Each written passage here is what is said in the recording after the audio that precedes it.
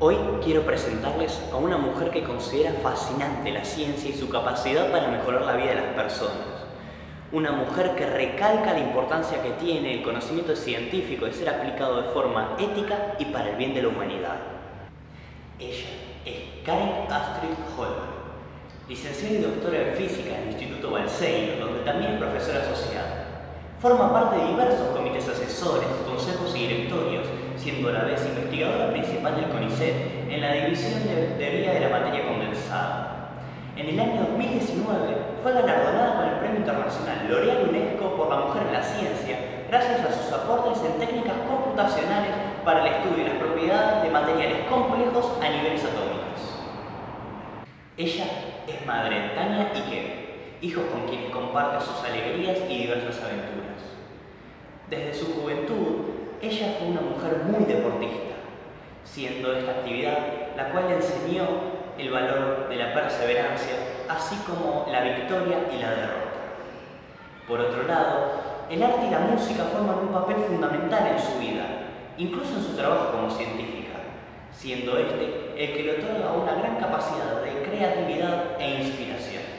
Es autora de más de 80 artículos científicos, dando además charlas y conferencias en distintas partes del mundo, como lo fue en Teherán.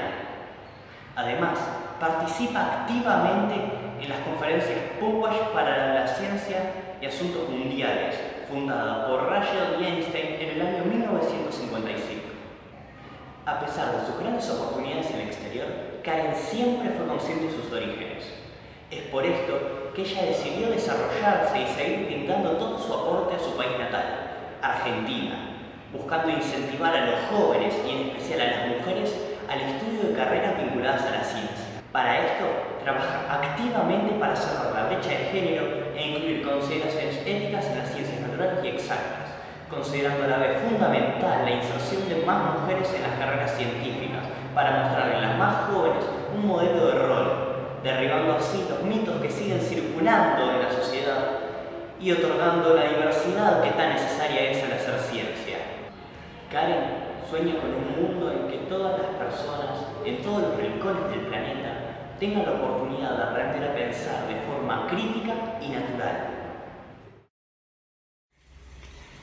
Es fundamental que desarrollemos el pensamiento crítico para ser más justos, más honestos, menos prejuiciosos, para confiar y respetarnos más entre nosotros, en definitiva, para lograr un mundo mejor para todos.